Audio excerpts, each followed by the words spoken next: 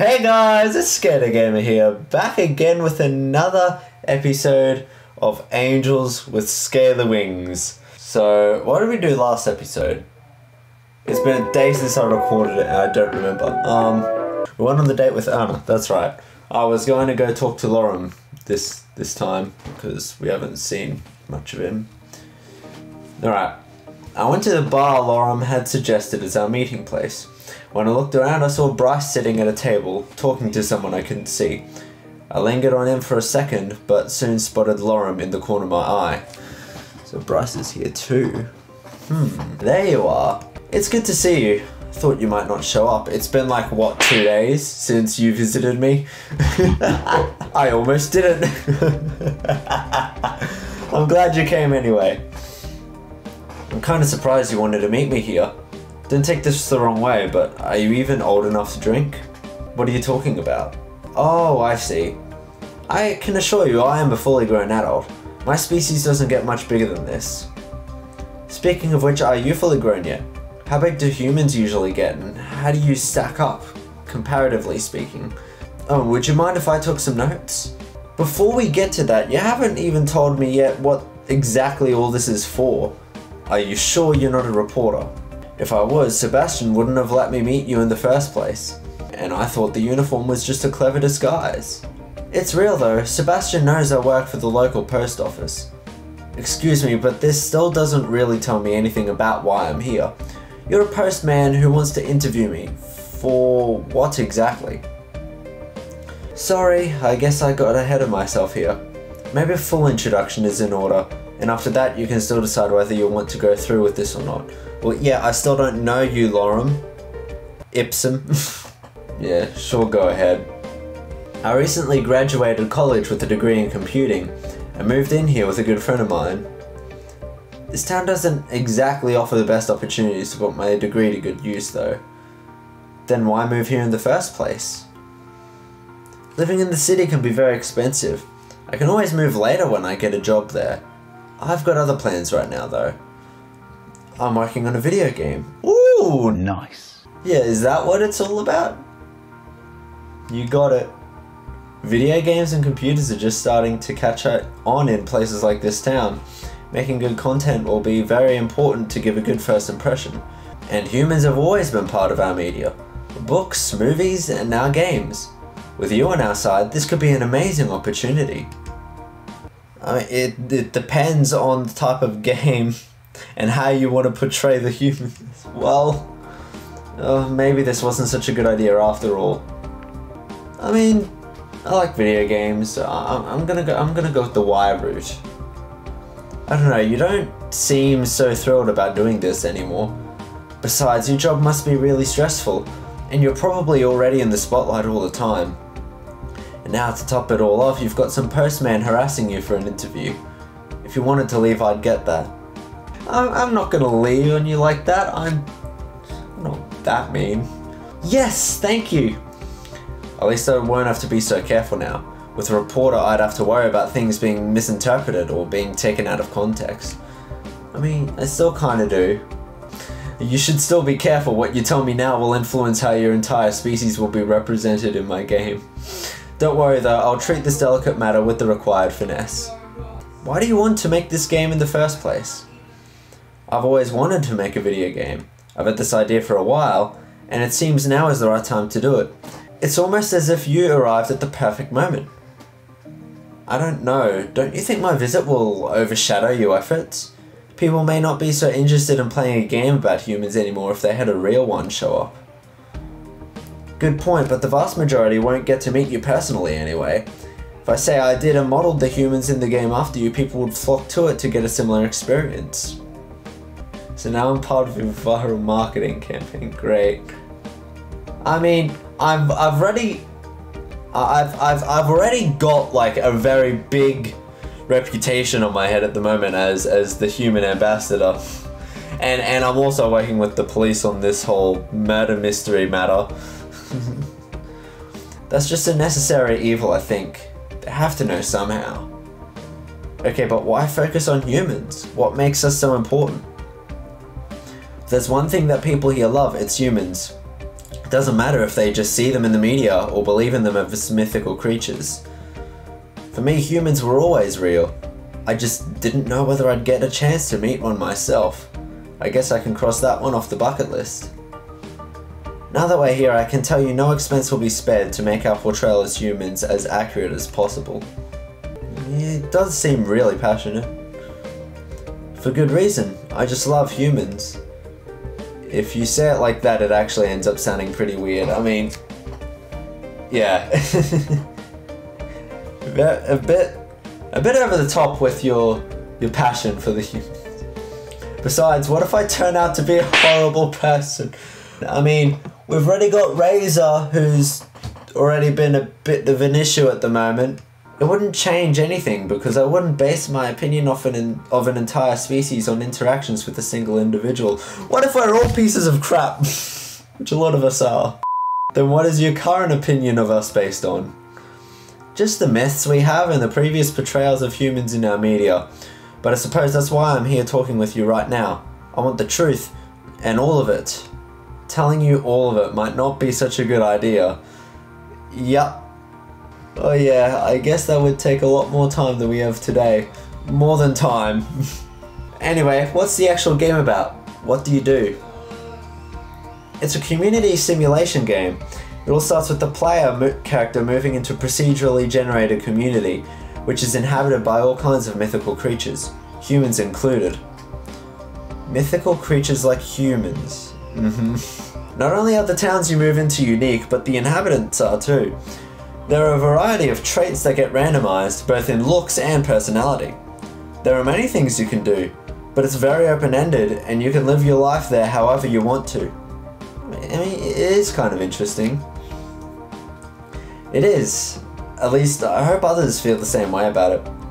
What other mythical creatures are there besides humans?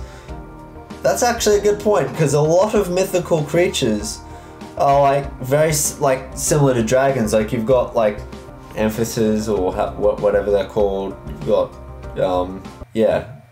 I haven't worked that out yet, but humans alone give us a lot of material to work with. I mean, just use stuff like centaurs or something like that. How so? The question of the mythical human can be tackled in a variety of ways. There are many different interpretations of what humans are like. For example, in general, the mythical human can be divided into 3 categories. Firstly, the human as a physical creature. Secondly, the human as a non-physical entity. And thirdly, the human as a spiritual being. Let's start with the physical aspects. Sure, since one of our myths tells us that the human who created us eventually turned into a dragon, there is a lot of room for interpretation as to how similar humans actually are to dragons. I can see you don't have wings, but most of us are able to create fire in some way, or at least have a breath weapon. How about you?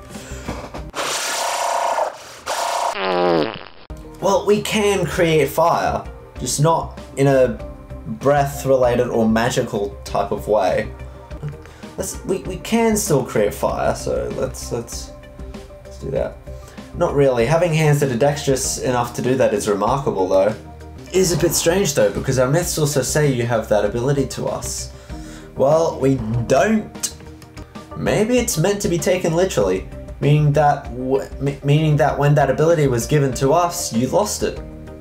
Or maybe we never had it in the first place. Humans are known to have created a lot of things out of nothing. After all, we only needed to discover how to create and use fire, because we didn't have a natural ability to do so. We have a proverb that sums this up really well. What is it? Necessity is the mother of invention. So a lack of natural abilities drove innovation forward. What an interesting thought. Here's another thing. You may have many different images of humans, but in the end, only one could be right. It's also possible that what you've been led to believe about humans doesn't actually refer to us at all. Are you implying that you aren't human? No, I'm just saying that if you really had been in contact with humans before, as your myths imply, they would need to belong to the same species as me, and thus be very similar to myself.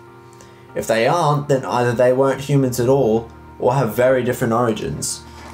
So you say there is a possibility that our humans and your humans may be something different altogether. I suppose you are right in the way that our images of humans are very inconsistent. They certainly can't all be humans in the way that we would refer to a single species. The name should probably be reserved for yours. And we haven't even touched on the other two categories of humans. What did you call them again? Non-physical human entities and spiritual humans. What's the difference? Honestly, the definitions get a bit muddled here. Going by conventional belief, a ghost could be a human who has died and thus changed into a different form. We would call this a spiritual human. An angel, on the other hand, would be classified as a non-physical entity. What do you know about angels? Angels basically look like humans with wings. Their existence in ancient scripts was used to lend some credence to the theories about humans having become dragons. Because of the wings. Exactly. But some of your dragon species don't have wings either. Yes, as I said, once you start delving into that kind of stuff, it all becomes very convoluted. When we met, you also told me something about a four-headed human. I remember that. Right, with that we go to the realm of creatures that just don't make much sense at all. So in the end, you have a lot of different ideas whose only connection to each other is that you use the word human to describe them in some way. And they share at least some basic characteristics. You fit those as well, by the way. What are they? You certainly are not a reptile like us, but you don't look like a conventional mammal either. We are mammals though. Yes, but you are so different from other mammals we know that, ultimately, you are quite unique. We don't know any other sentient mammals. Strangely enough, we have plenty of human-like creatures in our mythologies as well. Oh, do tell. You've already mentioned ghosts, but some other ones include dwarves, giants, fairies, and blemmies.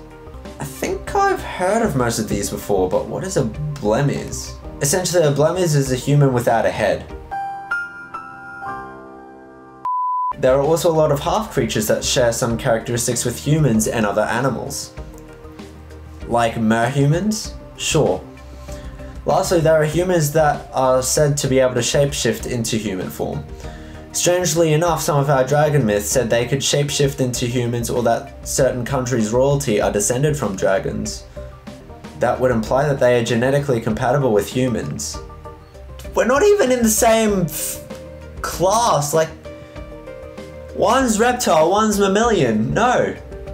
No. Sounds rather outlandish if you ask me. We certainly can't shapeshift like that. Suppose that's why they're just myths. Right. To be fair, we do have a lot of myths that seem quite out there as well compared to what you're like. Anyway, how come you know so much about myths? All part of being an ambassador. Not only did I learn about dragon myths in order to compare them to what you're like, but I also studied myths about creatures that are similar to humans so I could find out how similar they were to yours. Well, you're doing an excellent job so far, and it's bound to help me a lot with my game as well. You're going to put all of that into the game? Let's just say it gives me some excellent material to work with. I thought you wanted to give an accurate portrayal of humans, not just collect myths. Does have a good point there. One species will certainly be modelled after you, but that doesn't mean we can't introduce some variety with the others. People will love it if we also bring some of the more unusual myths to life.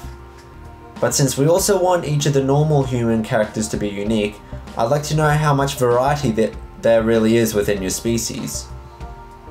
I've seen Razor before, so comparing him to you already gives me a bit of an idea. But how far do these differences go exactly? When we arrived here, you asked me if I was old enough to drink. That leads me to believe that your average human must be a lot taller. That's true. You could say that Razor would be about average for an adult. But we also think that dragons are a lot larger, so... Not that it would be impossible to get a good deal bigger than him or even smaller than you, but those cases are rather rare and usually the result of medical conditions. What about colours? Are there any humans who are blue like me? No. There is a certain spectrum of skin colours that can be lighter or darker, but so far I've seen a lot more variety in the dragons here. We do have a number of different eye colours though. As for things that aren't immediately visible, we also have different blood types, but I assume you know about that. We certainly have those as well. Some people even believe your blood type influences your personality. That, on the other hand, is news to me. Anything else you want to know? Phew, we already got so much. I'll have to think about if and how we can work all this into the game. Have you worked on any other games before? I worked on a few small projects during the course of my studies and also interned at a studio before. This is on a completely different level though. It's my game, so I'm the one calling the shots here. It's a very different thing than just making a few graphics when you're part of a bigger team, for sure. How long exactly have you been working on this? It must be several months now. I've got everything planned out and a lot of the groundwork has already been done. The most difficult things are the characters themselves and to make sure all of the details are accurate. What if it doesn't work out? What do you mean? Well, you're investing a certain amount of time and money into making this game. Ideally, you would make back your investment and hopefully get some profit on top of that. If the goal is to make money, sure. However, I just wanted to try my hand at doing something like this. If some people are going to enjoy the end result, that's great. Don't forget that I'll also have something I can put on my resume. At the very least, it'll have been a good learning experience. With that attitude, I suppose you really don't have anything to lose. I can always look for another job, and maybe I'll end up working at a game studio. But I think once I've started doing something like that, I might not get this opportunity again. So it's now or never, huh? In a nutshell, yes. And that all works out with your career job? Sure, I can support myself this way, and I'm not really under any pressure since I don't have any deadlines to keep. Deadlines are a good way to ensure something gets done though. You're right about that. It's something where balance is important, I think. I set deadlines for myself, but I don't have to worry about the project breaking down if I don't meet certain milestones at a certain time. What kind of tools are you using to make it? If I consider what some of your species look like, I'm having a hard time imagining how the bigger ones could program a game. While we do have devices tailored to each individual species, I can't deny that my dexterous hands make it a lot easier compared to some of the others. One downside is that I have to keep my nails short or else using the keyboard gets a bit cumbersome. I imagine you'd have to be careful with those while working as a courier anyway.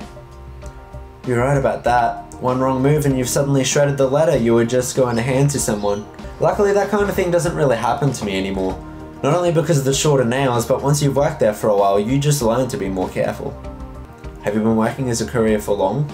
I just got this job a few months ago, but I had a part-time summer job at the post office when I was growing up. My species is perfectly suited for the job, so they were glad to have me on board. Of course, being able to fly is a big plus. My size means I can't deliver any big packages, but I often get assigned to urgent letters that have to be delivered as soon as possible. It's getting late, maybe we should leave it at that for today. We were up at like midnight with Anna, and it suddenly turned back into the middle of the day.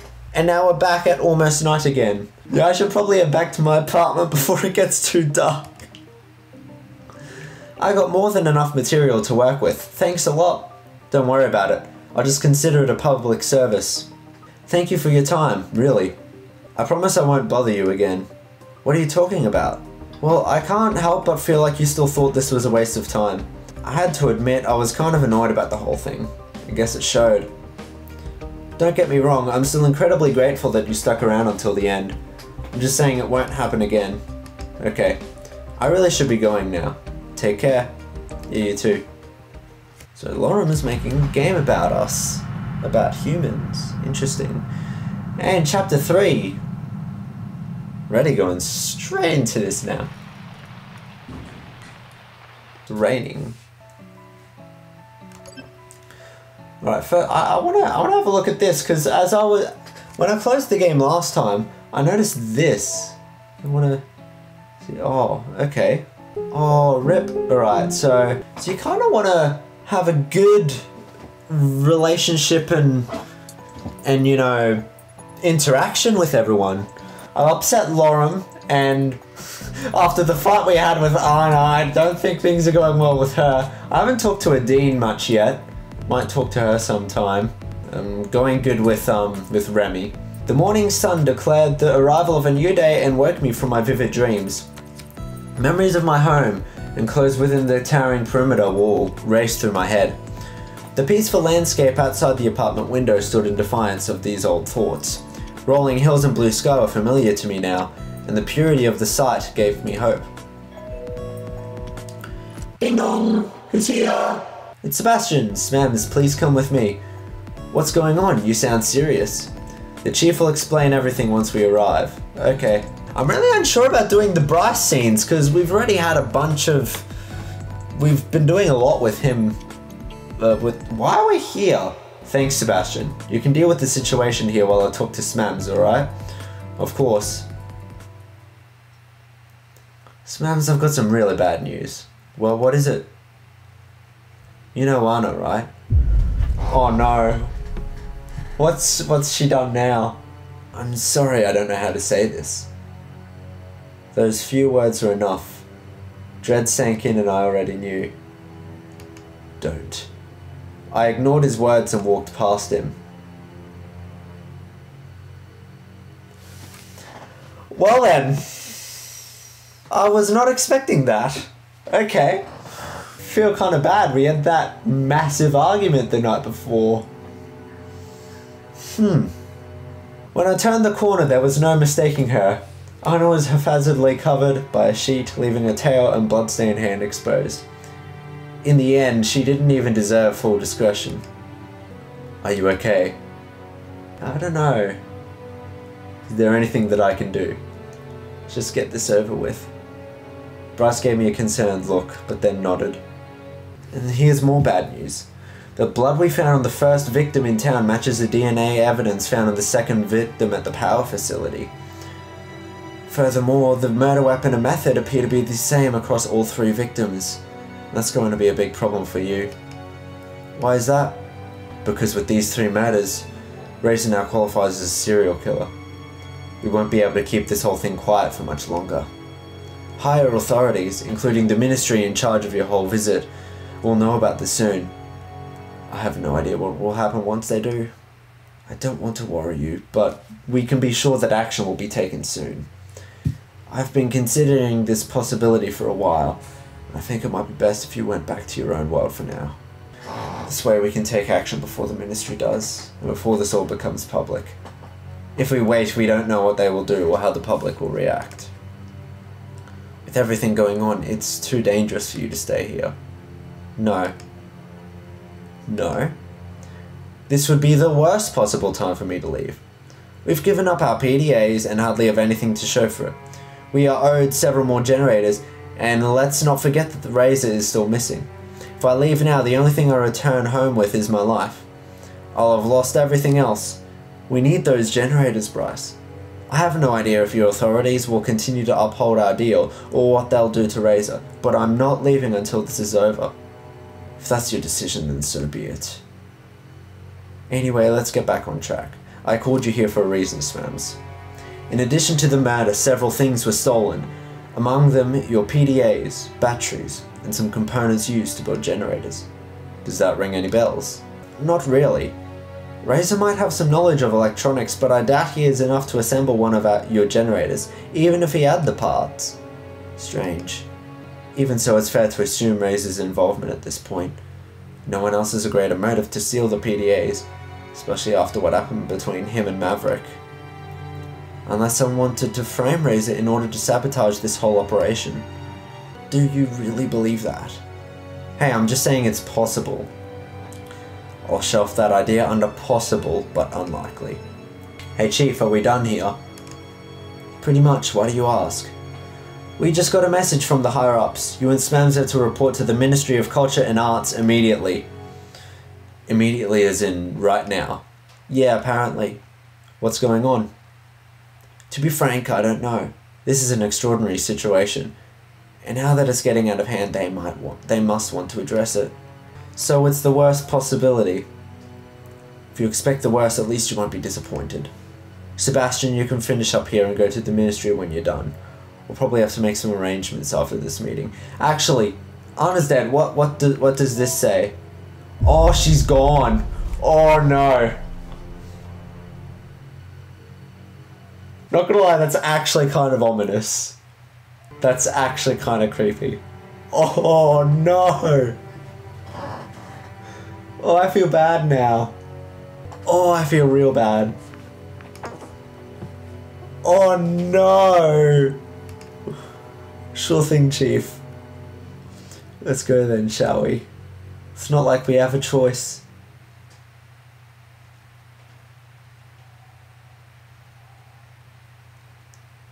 Oh, who's this?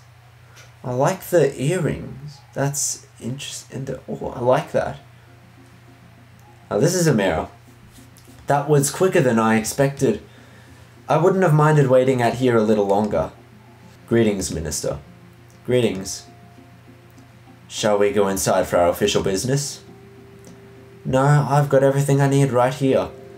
Gets so stuffy inside on hot days. My assistant doesn't seem to mind, but I prefer the fresh air. I'd rather just stay right here unless you have any objections.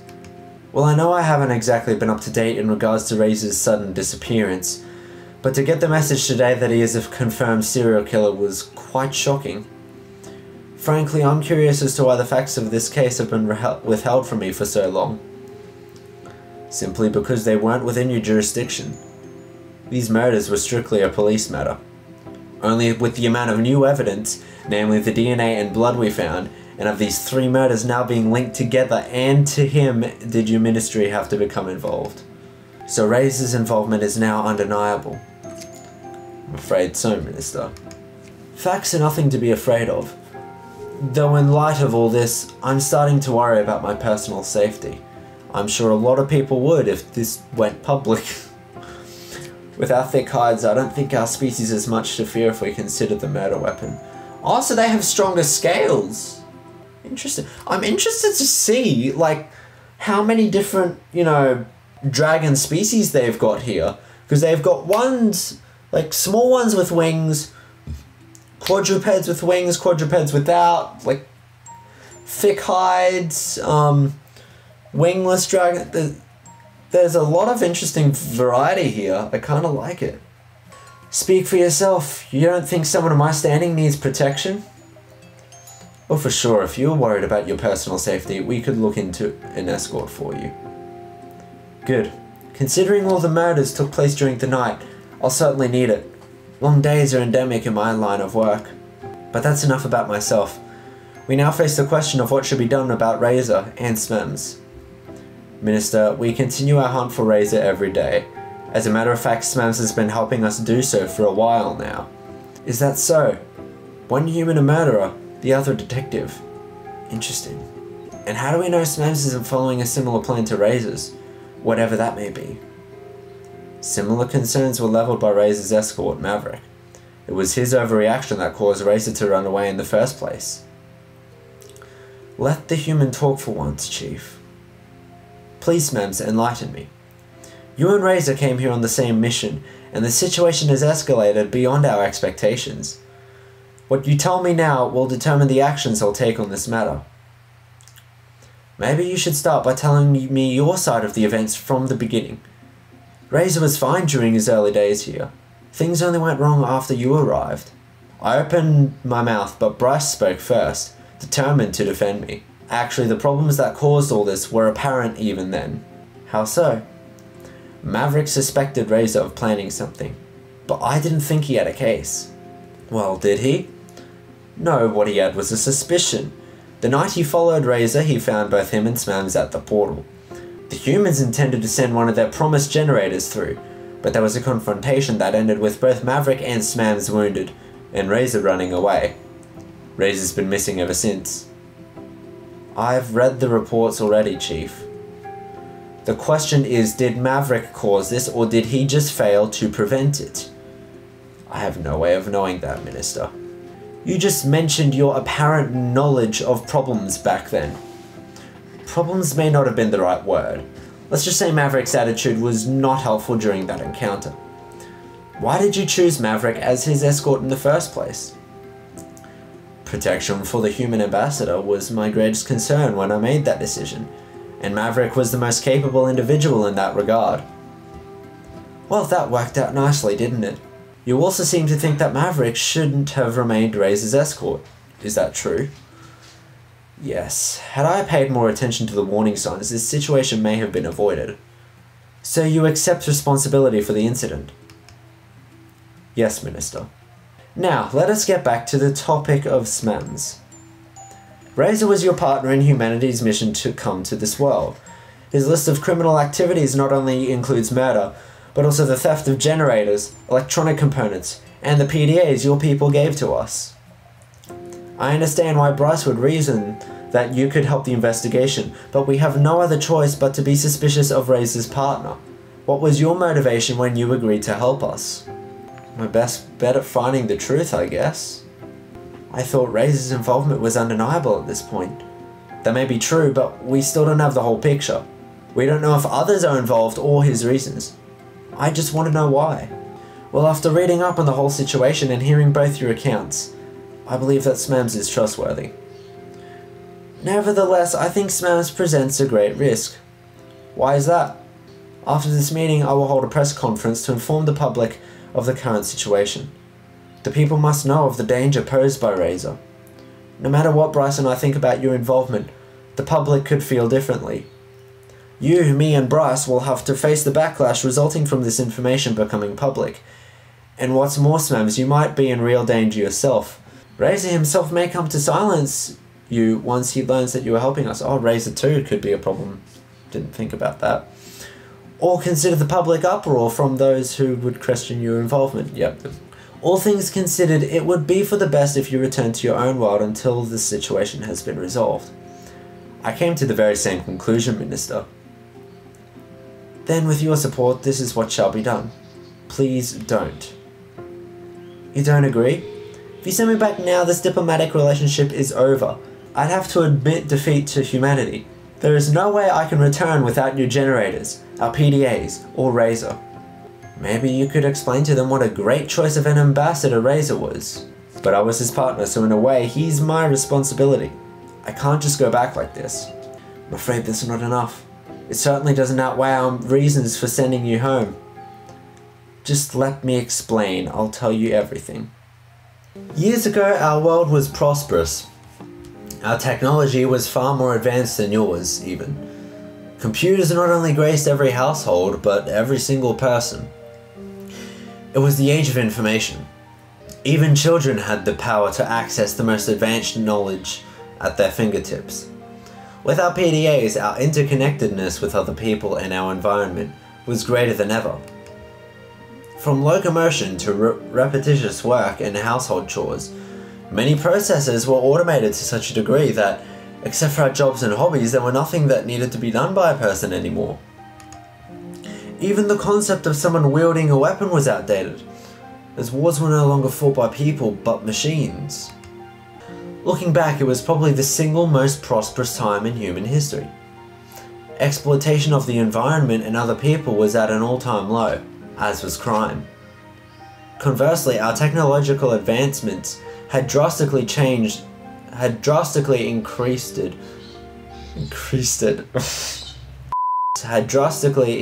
quality of life.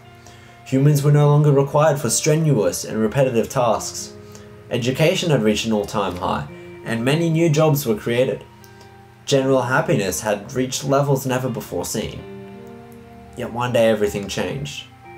A solar flare that was headed for Earth was detected by an automated monitoring system. It was determined to be so powerful that it dwarfed all others ever recorded in history. We had less than a week to prepare. Chaos hit much earlier than that, as people scrambled to shield themselves and their possessions from the incoming ion storm.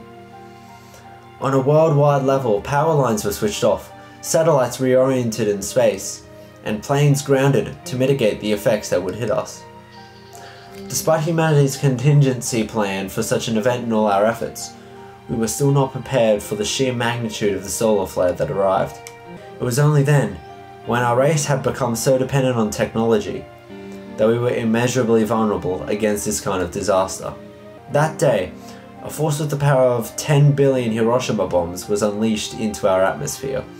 Like the dragons know what that is. The eyewitness reports from this day were varied as they were terrifying.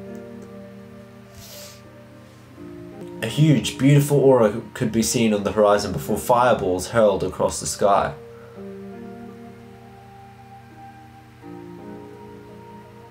In some places, these lights became so bright that even those asleep at night woke, as though the day had already arrived. A coronal mass ejection by itself did not have the power to kill anyone directly, but the side effects were disastrous.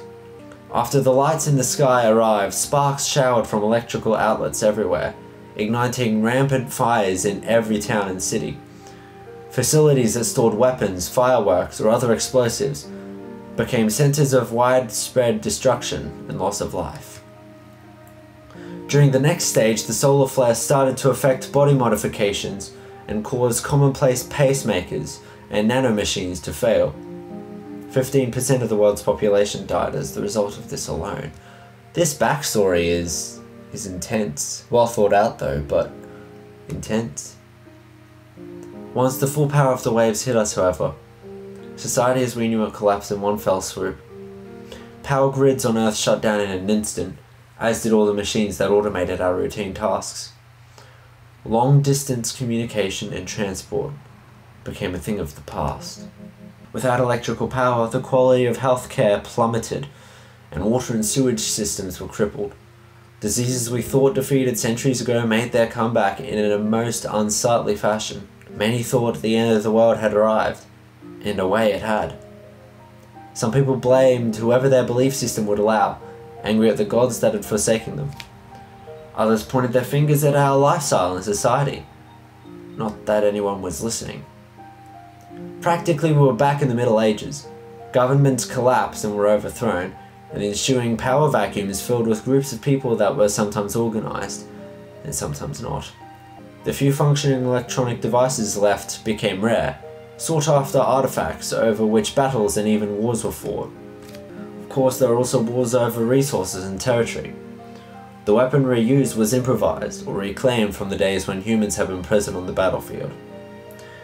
It had been ages, but people returned to the old, bloody ways of war.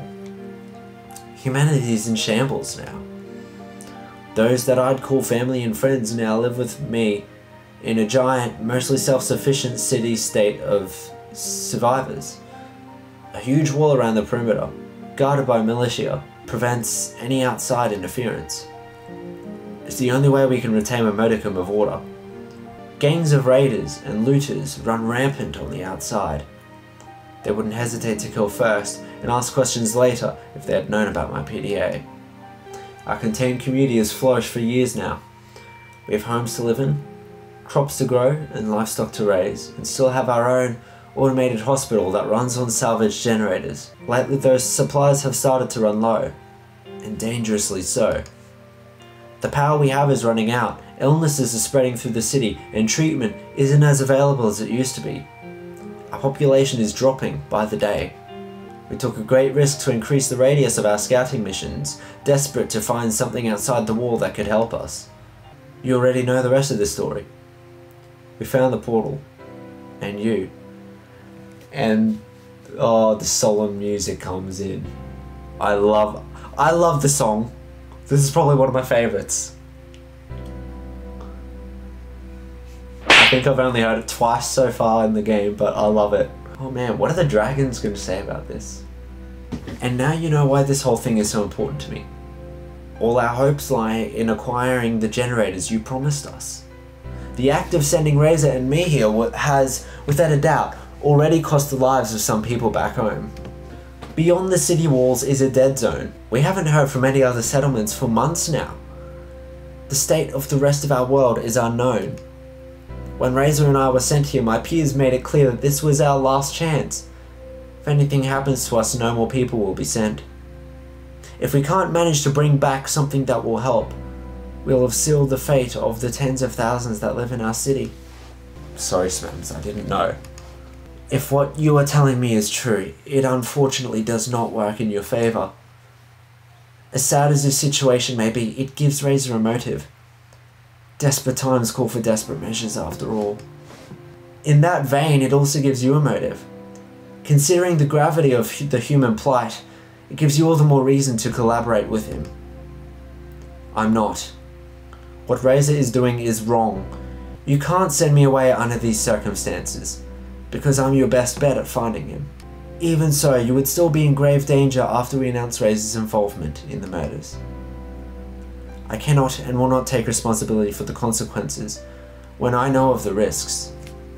Better me get in danger here than come back to the human world and let tens of thousands more people die. What about our deal then? In the wake of this new information, and as a sign of goodwill, we will send the generators you are owed through the portal once this is over, under 2 conditions. Humanity must condemn Razor's actions, and we must reclaim the stolen PDAs. I've changed my mind. You should let Smams stay here. I cannot take your word under consideration in this matter, Chief. Taking into account Maverick's actions and your responsibility for them, you will have to be dealt with separately. With my authority as the Minister in charge of the human visit, my decision is to have Smams sent back to the human world through the portal. Please. Immediately. Have I done something that... Is this actually going to go through? Am I going to be sent back? Chief, please arrange for an escort to take Smams to the portal now. She better change her mind. I think I've done something to cut the story short. I don't think I'm meant to be going back this early. I feel like it's too soon for this. I could do it myself, Minister. Well, we have our own matters to discuss, Chief, and I would rather get that over with as quickly as possible. In that case, one of my officers should be here at any moment. I arranged for him to meet us here. How handy. Then let us wait for this officer of yours. It didn't take long for Sebastian to arrive. After the situation was explained, he was visibly shocked, but didn't protest when he was given the task of sending me back through the portal. Let's go, Smams. Don't I even get to say goodbye? Let us not waste any more time. You will still be free to send letters after you have arrived on the other side. Just go, Smams. Oh no, I feel bad. I feel like I've made a wrong move somewhere. I don't feel like this should be ending this early. We were silent as Sebastian and I slowly made our way to the portal. With each step I took, I drew closer and closer to the hopelessness waiting for me in the ruins of the human world. All in all, I certainly had a unique experience alongside these dragons. And although this place was filled with as much drama and murder as back home, I would remember this world and all the people I met. I would fondly think back to the days I spent in their comfortable standard of living, a shadow of how humanity used to be. Even without the generators, at the very least I'd be returning home with a few life lessons. What's going on here? And Dean! Stop this! I want to stay! Lawson thought I hadn't even noticed the Dean approach. So none of your concern, please leave. Can't I even get a few minutes before I go? I suppose nobody's stopping us, but make it quick. The human on official business, huh? I don't even know you right now, do I? Don't you remember? I met you in the cafe and at that crime scene. But that's all, isn't it? Unless I missed something, yeah. What are you doing out here? I was just practicing my flying when I spotted you down here. And who would say no to an opportunity to meet one of the humans? Not me. I'm afraid this will be our first and last opportunity to talk. I'm about to leave this world again. Is that so? That's too bad. Let's better make a good first impression on a Dean, because we've already stuffed it with Lorem and Anna, who the latter is now dead. Kind of a shame I never got to know you. Wait, does this have something to do with those rumors I heard? Is Razor really a murderer? I'm afraid so. What does that make you? I don't have anything to do with that. I was helping the police find him. Then why are you leaving? It's for my own safety, apparently. This wasn't my decision. But what about Razor? All I could offer was a shrug. I guess they're convinced that they can find him on their own. I'm not sure what to think anymore. I'm not sure either. I looked over my shoulder and glanced at Sebastian. I should be going now. Alright. Goodbye, Smams. Goodbye, Dean. I remember her. That was the witness from Razor's first murder. Did you know her? I'm gonna say a little. Did we at least make a good first impression on her? No? Okay, just still neutral. Guess I have to play some of her scenes, which I think I missed the opportunity to do so. A few minutes later, we arrived at the portal, standing proud as ever in defiance of the elements. How many years had the structure survived before it was found? Hope I can remember how this thing works. Are you joking? Yeah, sorry, I got it. Right, I suppose it's time for us to say goodbye. Let's keep it professional. I don't like to mix personal matters with work. He looked away and I shrugged. Go ahead and turn it on then. Would you stand between the pillars, please? I'm actually going back! What have I done? I've done something! Oh, what have I done? Of course. I took my place and stared towards the horizon while I thought about what would happen now, in this world and others. Even if I made a break for it, I'd become a fugitive, no better than Razor. It would be near impossible to investigate the case by myself, while on the run in a world I knew so little about. At the very least, I took comfort in the fact that I did everything I could to help, even if it turned out like this. Nevertheless, I dreaded going back empty-handed and returning to my old life in our ruined city. Any second now, the teleportation process would start, disintegrating my body before I would reappear on the other side, back in my dying world. I wondered if there was any risk of getting lost somewhere in between worlds. We didn't really know how the portals worked after all. Maybe I would be flung somewhere else in space-time, or it might affect my body in some way. I hadn't noticed any unusual changes in my body since I arrived in the Dragon's world, but I had no way of knowing if there were potential long-term side effects. I was almost relieved that my adventure was over. Things had turned out far differently than expected.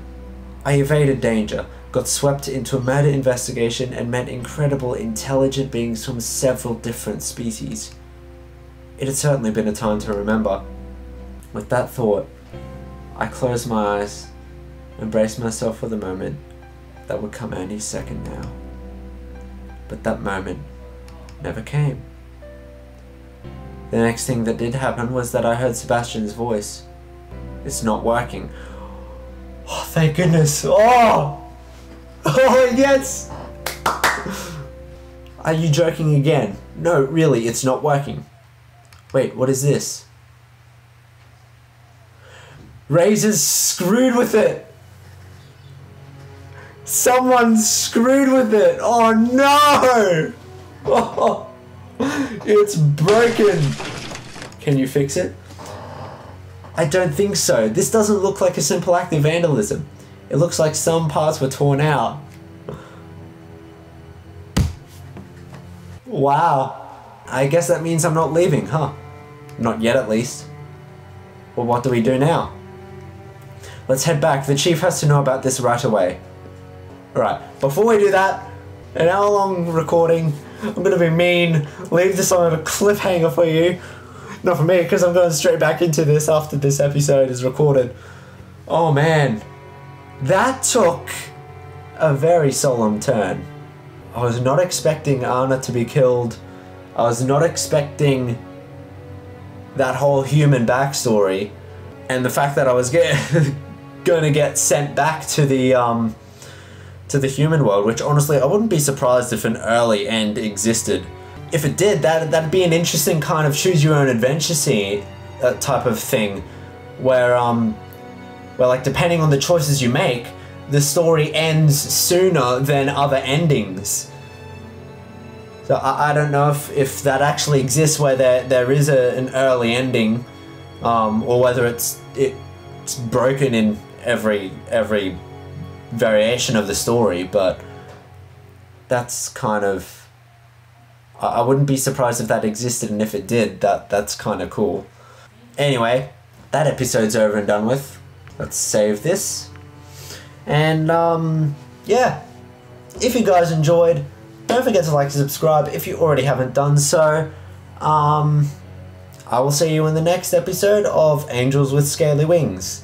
Bye!